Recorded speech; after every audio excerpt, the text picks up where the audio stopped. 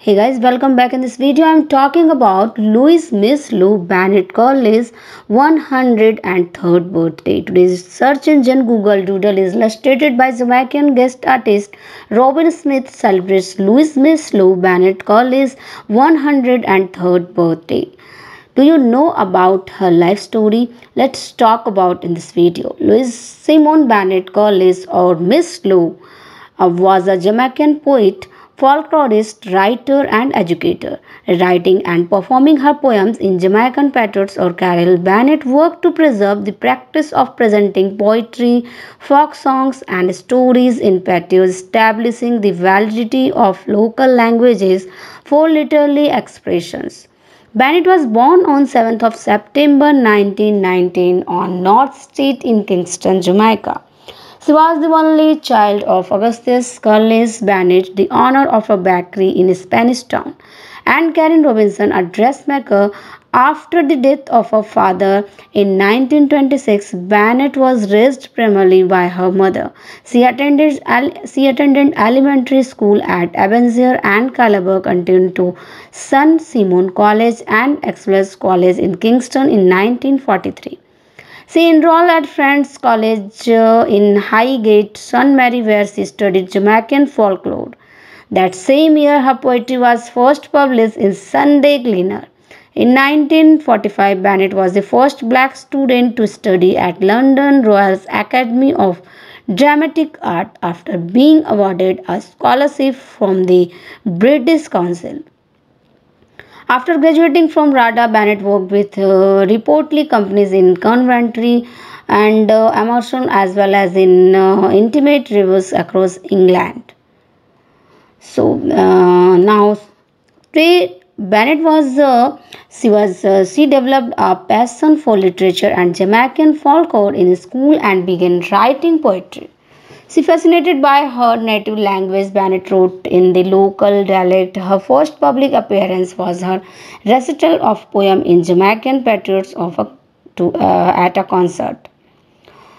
She returning to Jamaica in 1956. Bennett worked as a drama officer and later director of the Jamaica Social Welfare Commission. On behalf of the commission, she moved around the country to train village instructor and regional officer with workshops like playmaking, improvisation, and mime. She gave lectures on Jamaican folklore in the United States and England. Bennett also hosted radio programs like Laugh with Lucy and Miss Lou's Views and Ring Ding, a beloved Saturday morning children's TV show airing on Jamaica Broadcasting Commission. In 1998, the Jamaican government appointed Bennett as the country's culture ambassador at large. She was also inducted into the Order of Merit by Queen Elizabeth. Bennett was a champion of her country's language and culture, inspiring Jamaicans to take pride in both. Lastly, Bennett was married to Eric Vincent Cooley, an early performer and promoter to Jamaican theatre from 30 May 1954 until his death in August 2002. Together, Bennett and Cooley had a son, Fabian. Bennett received numerous honors and awards for her work in Jamaican literature and theatre. In recognition of her achievements, a non-profit culture organization in Toronto, Ontario, Canada was a venue named Miss Lou Room. The University of Toronto is home to the Louise Bennett Exchange Fellowship in Caribbean Literary Studies for students from the University of West Indies. Her other awards and honors include: Bennett lived the last decade of her life in Scarborough, Ontario, and she died on 27 July 2006 at the Scarborough Grace Hospital after collapsing at her home.